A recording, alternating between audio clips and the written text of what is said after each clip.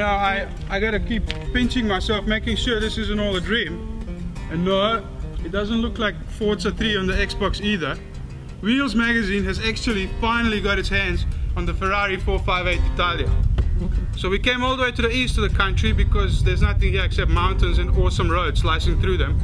So I think you can guess what I'm about to do for the rest of the day.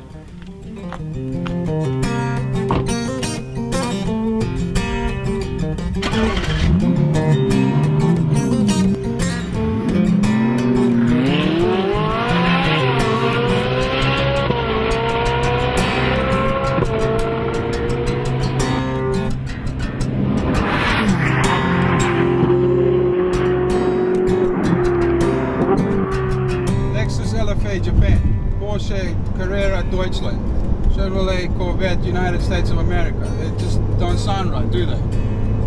But Ferrari 458 Italia, even the way it just rolls off your tongue, sounds good. The reason why they call it Italia is simple. They're just celebrating the country of origin of this car. You know, there's something romantic about that, isn't there? There's something soulful.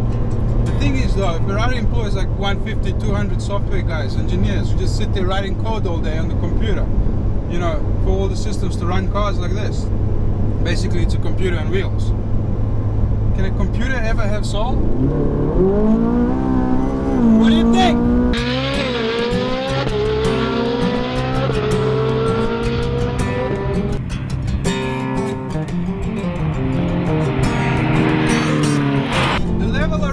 You get from this car is just unbelievable. From the steering wheel, the chassis, everything. I mean, this car speaks to you constantly.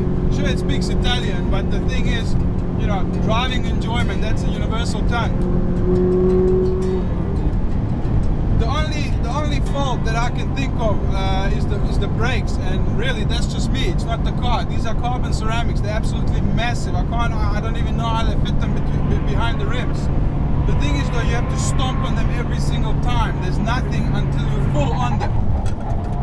Okay, you know, those are good brakes. But they're not entirely confidence inspiring just pottering around, because you still gotta press them to get something on. No problem though. Everything else about the car is mind-blowing. You've got electronics working for you everywhere. The F1 track system, the electronic diff. All you gotta do is point and go. There's one thing.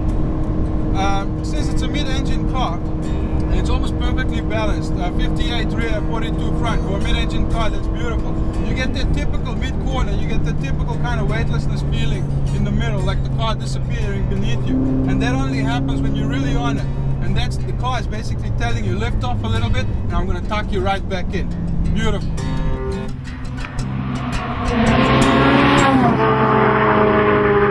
Despite all the electronics, you know, the EDF, where the F1 track we told you before, this Manettino little thing that switches between traction control off, not going there, race, sport and so on. This thing is so pure.